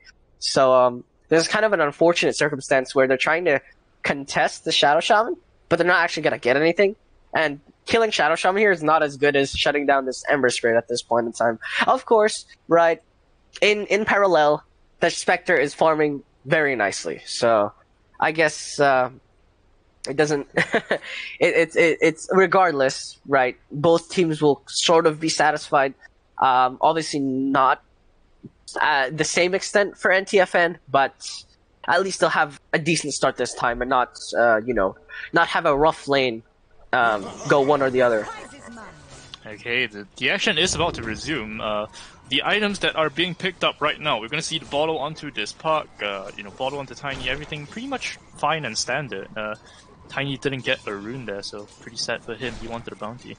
And boots are up on the Spectre and possibly the Ember Spirit, holding on to 800 gold. So as far as things go in this game, most of the people getting farmed, the only ones not getting farmed are the supports, so very, very standard so far. Yeah, the early pressure, of course, from Ember Spirit certainly sucks, but again, as you mentioned, he's recovered. He's perfectly fine now. He's at an acceptable CS standard. Of course, Ogre Magi going for that Midas. Kind of looking forward to seeing their mid game, especially since they're probably going to be playing around their Tiny, right? Because again, Spectre need that space. He's going to tread Spectre into. Well, we're gonna see what he's gonna build into, but absolutely. Looks like Lido is gonna try to be. Lido's gonna be baited here into something, but the miss on that arrow, that was a pretty poor arrow, I want to say. And Lido's gonna be able to get out to safety. Does he jaunt up to the high ground to follow this chase? Because he's gonna get the kill if he does. Yes, he does. Misplay from CSX there. Had the stick. He had the stick and the mango to disrupt. Yeah, he did neither, and Tiny dies. unfortunately. Puck did have more mana, so I think once that auto was fired, it was just slowing down the inevitable. There was no ball charges. There's anything the Shadow Demon could really give the Tiny to give him more HP. But again, perhaps delaying that would have bought much more time, so this Tiny could potentially have an outplay. But you know, it's just sort of things that just kind of happen. You know, that sort of comes with just understanding and reflex and all that sort of stuff. So you know, you can't really blame him for that too heavily. He did, of course, TP and expected to instantly disrupt, but did not have the mana. So unfortunate, but not as unfortunate as that. You know, Arrow is going to be thrown out in this top lane. It's going to whiff, and speaking of things happening, nothing is happening with this Mirana so far. I don't think he's better than an Arrow. They really need to improve on this. He did go mid to be moral support for that Tiny kill, so I will say that. Tiny is getting ganked again by the Shadow Shaman. I mean, I wouldn't really call this a gank. Who's ganking who in this situation? Shadow Shaman's gonna get caught out. Avalanche toss available. Gonna use that immediately. Free kill on the Tiny, and it helps him recover, especially since this Puck has much better items at this point in time. Getting much more CS, much more denies, and Miracle at Dawn. I'm actually quite impressed how it's going. Top lane, Spectre is gonna get gone on here. Spectre cannot afford to die this early. The Ice Path gonna make sure he doesn't. Jakiro is body blocked by all the creeps though, and he's definitely gonna die here. Burrow Strike's still up. Spectre's not gonna turn on this. He has too little HP. He's gonna try and trade for the Mirana here. Mirana getting attacked by the creeps. Creep's gonna actually get that kill along with the Macro Pyre. Oh, sorry, not the Macro Pyre. The Dual Breath. Gonna get that kill. Not expecting that amount of damage, that Mirana. But he's still going to be happy with how things turned out. You still get the kill first, you still get the EXP, so everything is a-okay. And Puck down in the bottom lane with that Invis rune. I don't think he was scouted out, but unfortunately, yeah, both of them. There was a sentry ward. No, that's their sentry ward. Never mind. Yeah. So I think it was just unfortunate timing in that case. Then they literally walked away as the Puck walked in. But maybe Ogre Magi, wrong place, wrong time here. Or no, he already started the TP. Oh, he stopped the he's TP. Just gonna cancel it. Yeah, he wants this kill. He's gonna Ogre get Magi it, gonna possibly. They have to be careful that there is no disruption. Yeah, again. Kill. And Shadow Demon, he's gonna follow suit. Clean pickups, 2 kills. No disruption again from the Shadow Demon. He could have disrupted the Ogre before the Ember Spirit finished his jump. Just a few misplays. Hopefully it doesn't overflow into the other lanes. Obviously this Puck getting a very dominant lane. Top side, actually, the Sand King gonna get jumped on by the Tiny. Good gank, good counter gank, in fact. Last tree Sandstorm. Yeah. The tree gonna land on the Sand King there. Falls flat in his face. Good kill, good counter gank. In fact, both offlaners going down. But I think the bigger offlaner that is taken down, I think, is the Sand King. If I'm being honest, right? Sand King does a lot more for NTFN than Ogre Magi does. Well, at this point in time, at least, right? Once that Ogre Magi gets that Midas, dying once or twice won't really be too harmful. Easy is dead. And then Mirana gets picked up again by Jakiro. He did in fact do the damage from the dagger there. Oh, that hurts. That's unfortunate. Yeah, that's quite unfortunate. Shadow Shaman TP's top as well. Spectre, you should really look to your right because Jakiro was being chased. He's gonna be fine though. They're too slow.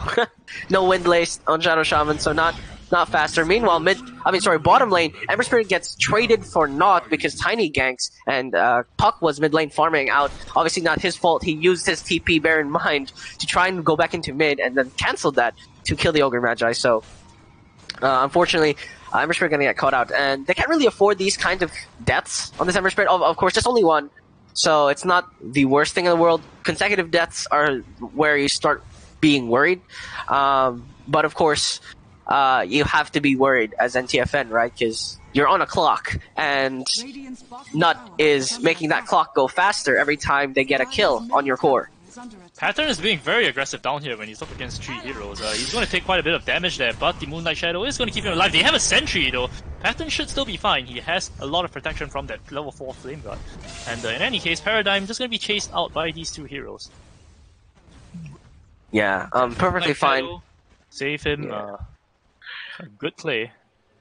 Yeah, solid play. He maxed Flame Guard first as well, so magic damage was really nothing there. Of course, a very good pickup against Tiny and Shadow Demon, of course, right? Just buys him some more time. He's going to want that maximum Sleight of Fist as soon as possible, though. It's kind of most of the damage on Ember Spirit at this point, aside from those remnants. And yeah, we're going to be seeing how fast he can get those items up.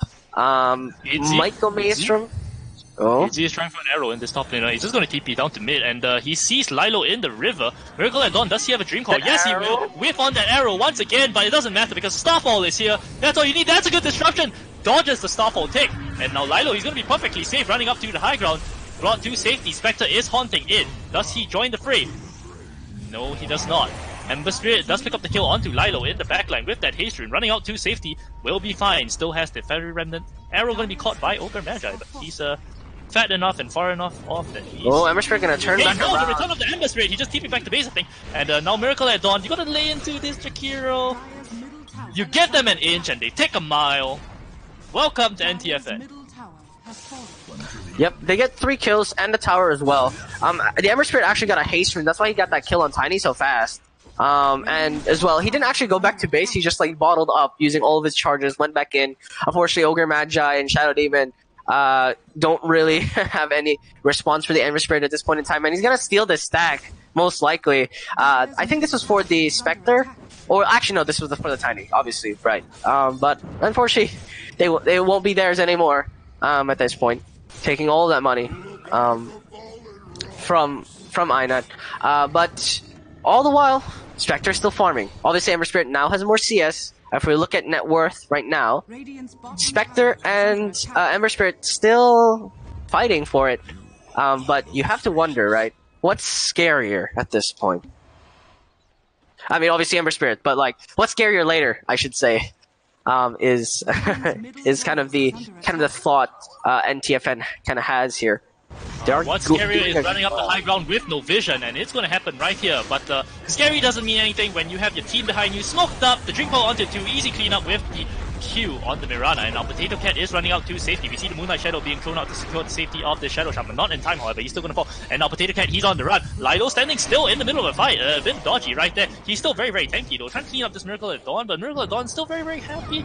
Still has that Ember Spirit, and the arrow comes in to clean up that kill. Tiny eats it in the face. An inch is a mile. How many times are you less?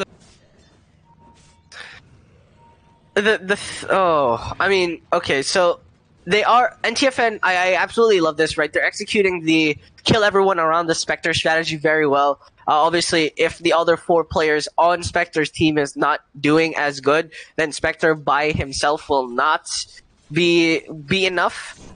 So. Again, this is kind of the strategy you always go when you're against an opposing super core, right? Like the Spectre. You kill everyone around him, and then once the Spectre finally comes out, his team will not be strong enough to just stand behind him at least, right? All they have to do is survive, and the Spectre will give them that damage output, because if Spectre is the only target, then obviously he's going to get run down. The Dream Call is dropped onto him. They still have the Starfall and Arrow. He can't afford to die.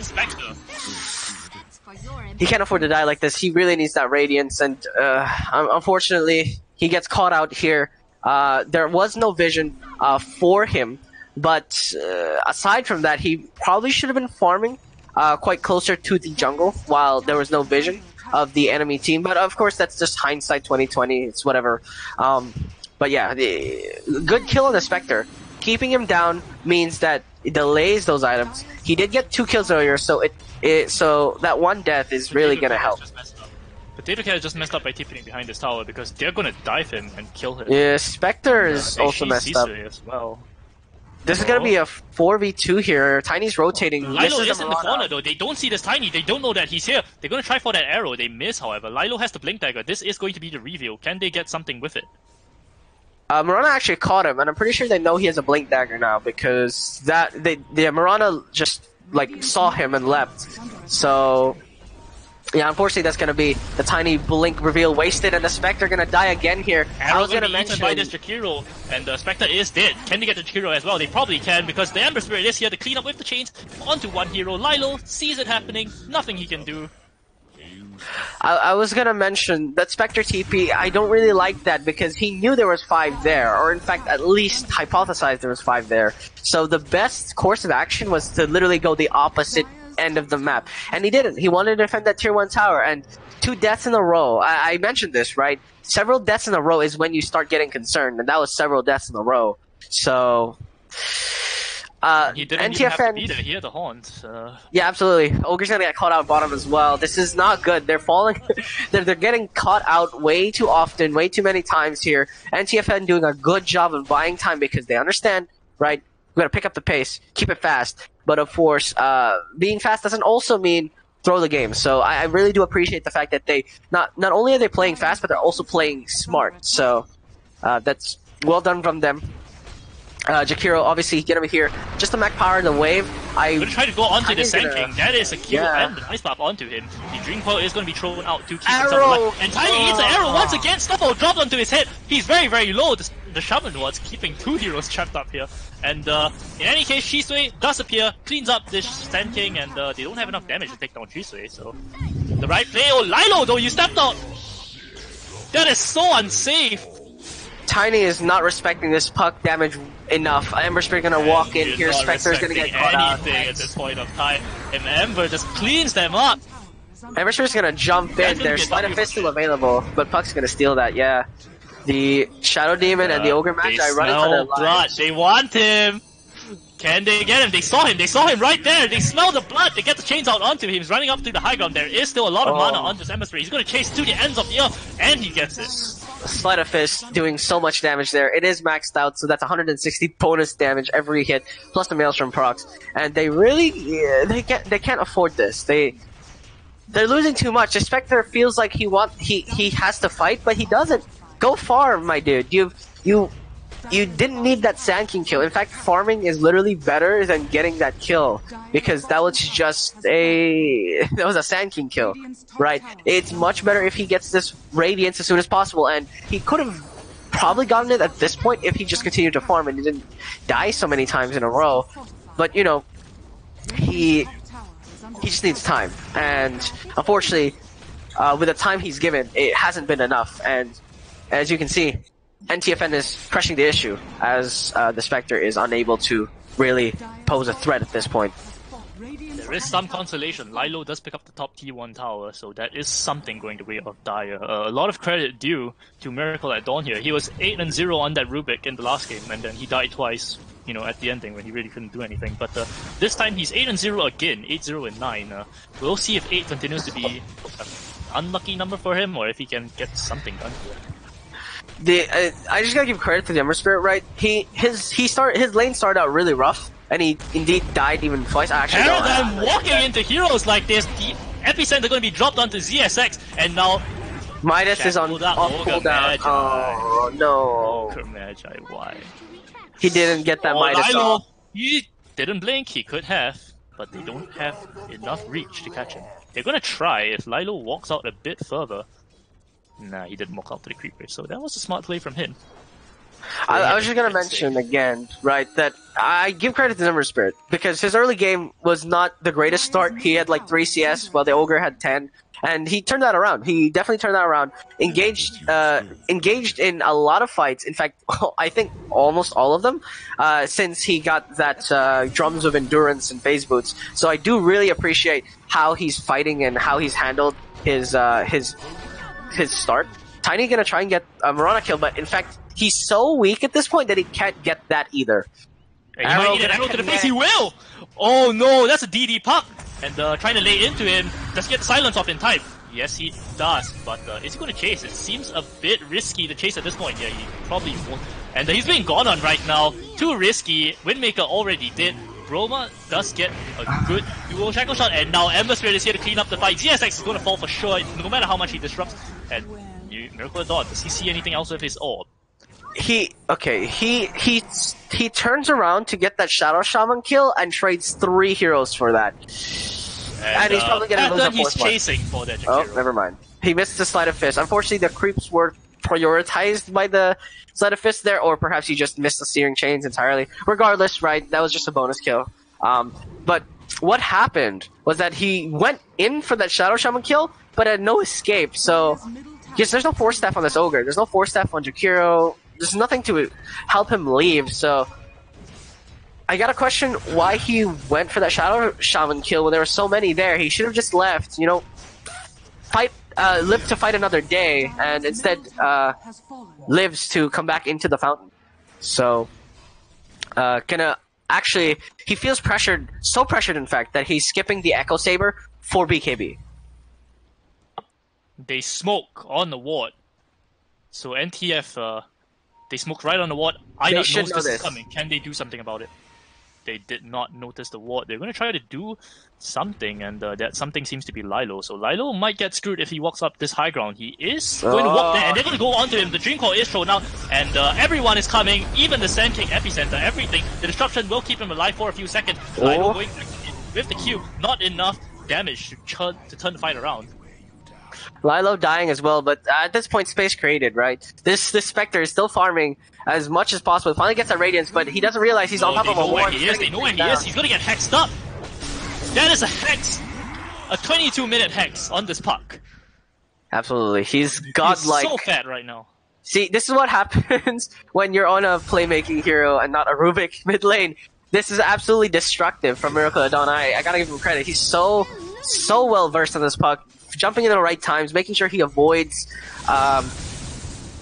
making sure he avoids those wrong engagements, and always in the right position at the right time, pressuring the top side. And a lot of the time, right, he's always there. I believe he's in almost every kill they've ever had. Yeah, 24 participation out of 27 kills, and it all boils down to these fights that iNUT are taking. They're not very good, and the Spectre again dying 3 times didn't help either, right? Because now he's going for a cloak, which is okay. So Dire just smoked up, and then the Ogre Midas the creep. So the Mirana saw it, which is why he was spamming new meta. Because iNUT. I mean, that's not how you smoke gank. It might have been smoke gank for wards. You know, it was smoke gank for wards, in fact, which is nice. You know, you don't necessarily have to smoke gank to kill, and it's a smart choice to not fight because, again, every time they try to fight, they've traded a support for pretty much half their team. So, again, I kind of like that they used a smoke like that. Very smart play. They gotta buy some time. I'm not sure how at this point. Yo, what the fuck are you talking about, dude? That was not a fucking good play at all. That is a smoke. It was a smoke for wards, my dude. I mean, at this point, what did they really fight, right? What did they pick off at this point? If you look at the enemy team, what did they use to pick off? You don't really want to use a smoke for that reason, and doesn't matter. The Dream Core is going to be thrown onto this time. He's going to be hacked up as well. A bit of stacking of stun, doesn't really matter. Arrow going to be eaten by someone? No. Paradigm turns around in time to dodge that arrow, but you can't really dodge this Ember Spirit with an Aghanim Scepter. He's just gonna run all around the map. Disruption onto this Ember Spirit, it doesn't really matter, just buying a bit of time. Going up to the high ground, Potato Cat, goodbye! And ZSX, welcome to the well. Well, we did mention, right, that if you kill everything around the Spectre, Spectre will just not be a factor, but Spectre's not even a factor to begin with, so it's really hard. The fights are really hard. Buyback comes out on the Shadow Demon, but at this point he can disrupt, and that's about it. Yeah, he dies if he just walks out at this point because the Ember is just going to dive onto him. Yeah, Ember knew it. He just ran straight in. If he slights the earrings, this Shadow Demon. Oh, it was close. They have to forfeit these racks if they want to stay in this game. They can't afford to defend these. Actually, no, they're not going to opt for it. They respect the respawns. I mean, that's good restraint. Oh, like ships in the night here. Spectre actually just avoids death, but no, he walks straight back into it. He walked straight under the ward. They didn't know that was warded. Yeah. Ships in the light, but there was a lighthouse right up there on that cliff. Yeah, unfortunately, Spectre. I think what this boils down to, right, is those first 3 deaths the Spectre had. Before then, he was 2-0, right, which is already good for a Spectre at this. I believe it was 15 minutes in. It just sucks, right? Because he died once, which is perfectly fine. He got caught out, right? Or rather, he didn't know they were ganking him. But the second time was because he TP'd to the top tower to defend it as a Spectre against 5 heroes. So, it's... they smoke again. I'm telling you, dude, they're smoking to D-Ward. You ever feel like you just gotta, take a smoke, take a chill, life is stress? Yeah. This is like that, but in video game form, Again, what can they really do here? They're kind of waiting for the Spectre to carry them, but their carry has died 5 times, so it's gonna take a while. Like, I believe every death is precious, especially on a carry like this, because that's not only gold lost, but time lost, and that's a big important factor. There is the time lost. And you're certainly wasting time if you smoke randomly. They almost catch Miracle of Dawn, and they do catch him, they throw him back out. The orb is on cooldown, it is up now though. Yeah, he's gonna die for sure. That is a big kill, 1,000 gold. That was definitely almost 2k gold from the bounty itself. Jakiro gets an instant 4-staff, but you gotta wonder if maybe Spectre wanted that more. I mean, that would have been that would have been a Reaver, 100%. But a kill is a kill is a kill, so they will appreciate that. And Jakiro decides for a Yule Scepter instead of a 4-staff. I mean, to be fair, I guess that is still a solid item in general for this fight. Sand King goes mechanism. I love this build on Sand King, actually. He decides, you know what, I'm not going to play greedy, I'm not going to buy a Veil, I'm going to go pipe into mech, into Greaves, because that's what my team needs, and I'm not an individual player, I'm a team player. And I appreciate that. What the team needs is Roshan. They're just going to walk into the pit. Oh, they changed their mind. They see ZXX on the high ground. That's going to be a double chains on 2 people. And, yeah, goodbye. Oh, double kill here. I believe both of them were trying to set up wards for Roshan, but they didn't really have to walk up like that. The Roshan potential for NTFN is quite difficult. It will take a while, but what does iNUT do to stop them, to be honest? So, they will get this. So if you're the captain of iNUT at this point in time, what do you do to stop the bleeding? What's your advice? It's really rough. Find pickoffs, right? These smoke ganks have mostly been for wards, and NTFM have been grouping up. So what I would say is, again, buy more time for the Spectre. Spectre, you have to avoid. You have to understand your side of the map is probably the most dangerous part of the map. If you haven't noticed, by the way, NTFN have not been on their side of the map for decades. In fact, they haven't been there for the last 10 minutes. So if the Spectre just walked to the opposite end of the map, he would be in the safest position on the map. But unfortunately, that's all about hindsight and game understanding. And I'm not saying he's a bad player, but he just doesn't know that side of the map is safe. So I can kind of understand that he wants to farm on his side. And the Ever Spirit jump. Oh, he jumps on the tree. He's gonna get stunned up here. That's a mistake. No deflection. Drinko is here. They're gonna turn it around. And here the Aegis actually. So even if he died, it wouldn't have been a mistake. The chains out onto everyone, and Slide of Fist is going to be thrown out. Dead already. Spectre's dead. Buys back. Does he buy back? He has to buy back. He has to press the trigger. He has to pull the trigger, I think. Jumping up onto the high ground. That is Ember Spirit. He's really, really fearless. He wants Potato Cat. Potato Cat is going to land that Ice Bomb onto Spectre bought back to haunt Ember Spirit is falling extremely low. He still has a lot of spirit, so very, very healthy at this point of time for an Ember Spirit. And, 15-second cooldown on that Remnants. He was getting away. Spectre actually bought back to haunt in and almost died again in the middle of 4 heroes. Arrow's gonna be eaten by this tiny. No. Oh no! I hear an epicenter. What's the on? It's on. Okay, Spectre Dagger actually prevents the Sand King from blinking. Oh, and now they're gonna stun up the They're gonna turn it around. Oh, Sylar the fall. That is a lucky haste rune for the Sand King. And they get an Atos out. Mirana, you have to keep running. Run, baby, run! Arrow is going to be thrown out, not going to be caught by anybody, but these people, they're nothing without that Ember Spirit. The puck is on the opposite end of the map. Shadow Shaman, the puck is on the other end of the map, so he can't really come here to fight. Shadow Shaman goes down in the backline. They finally clean him up. The puck finally arrives, gets the TP back off cooldown, buyback on the Shadow Shaman and the Ever Spirit. Spectre's gonna die with no buyback. Tiny's gonna get 80 seconds left. The Spectre gets the last desperation. Tiny, he's very, very tanky, but not tanky enough. And the Ember Spirit is gonna be here to just clean everyone up. Arrow gonna be eaten once again by the Shadow Demon. Cleaned up on 1 hero, cleaned up on 2 hero. Janitor Dota.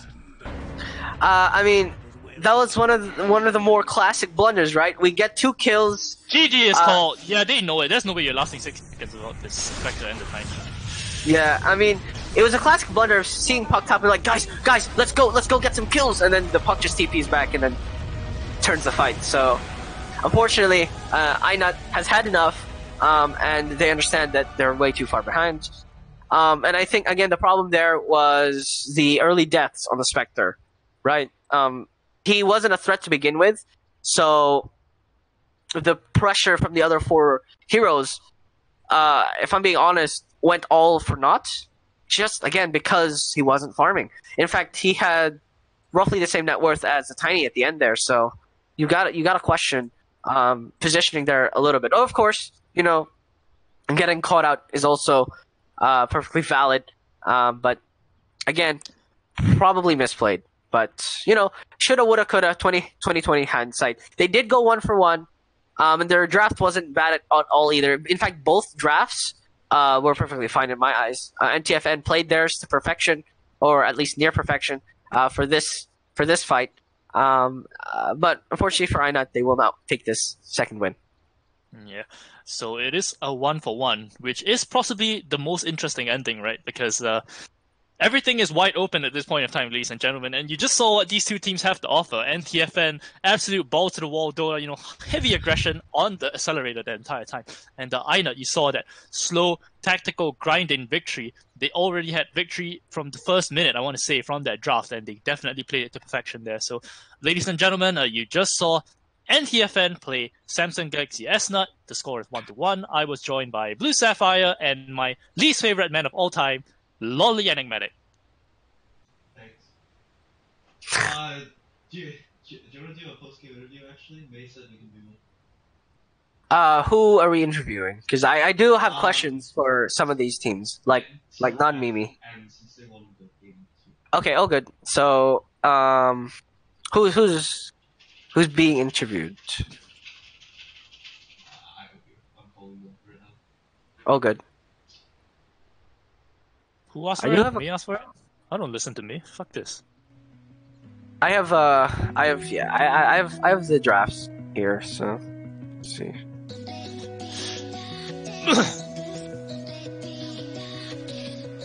So, it's good to be back, ladies and gentlemen. Hope you guys enjoyed yourselves. Very fun to always just cast these SEA tournaments. I'm sure Blue Sapphire, you're going to concur as well. That was a great time. It was pretty fun watching these 2 teams, right? Southeast Asian Dota is always very hyper aggressive and interesting, right? And yeah, it's just good to see, because I'm from the Philippines, so I'm kind of used to this kind of Dota where it's pretty crazy, not gonna lie. But my playstyle has slowed down over the years. But yeah, it's still quite interesting. To cast for ATDL. Yeah, and both of you who really want to continue casting, or if you guys want to join the casting team, always just speak to your admins. Grab yourself a cheap microphone. It doesn't have to be anything special. Just hit yourself up the Discord and slowly ease yourself into it. It's always great. Welcome to all the new players from ATDL, by the way. It's how many seasons have you been in ATDL now, Blue Sapphire? I don't fucking know. I was literally one of the first casters with I believe. How am I blanking on his name? I'm actually so sad. Ivans, is it? No, it was. I think Ivans was the first caster. I'm not really sure. No, how did I forget his name? Stinky Pie came later. Stinky Pie came later. I was one of the first casters was me, and I'm gonna kick myself for that. I forgot his that's name. what happens when you're an old man, So yeah, I know. I'm fucking old. You're fucking old, so. Yeah, so I casted for ATDL back when, when it was just a Reddit post, and I was like, cool, I wanna join this, and then they were like, oh, does anyone want to cast this? I was like, sure, and then I casted for them, and I still remember that the first cast, it was literally 8 hours of just 16 different teams, 1 game each. It was fun. It was honestly very fun, and I still remember that, and yeah, I'm so veteran that I forgot my co-caster. I can't believe it. Oh my god, I can't believe it. I'm actually so annoyed. And Enigmatic has been here for 2 seasons as well. I think the same time as me, right? Yeah. So Enigmatic, you joined to us end of season 2. Oh, yeah. nice. That's 2 seasons now where we've been doing the dirty. You're awesome, dude. I mean, yeah. Every night, you know, I go under his bed and then. Oh shit! You the monster under his bed? Jesus. Monster? No, he's the monster. No, he's the monster under my bed. And every night when I need something, I just like, you know, lean over my bed. Just sometimes I lean my other half over instead of my head. I lean my other half over. And then Enigmatic, do we have one of the NTFN players? Okay. Oh, perfect. I do wanna talk to. I have a couple of questions. Hopefully, it's okay. There we go. Hello, Mr. Windmaker. How you doing? Mister? Oh, it's Hi. a miss. Hello. Oh no! That's how you start an interview on the right. Yeah, note. that's how you start an interview right there. Hello, Miss Windmaker. How you doing? Yes, hi. Okay, perfect. So, for NTFN, right? First and foremost, I want to talk about your one game, obviously, because that's much more fun to talk about.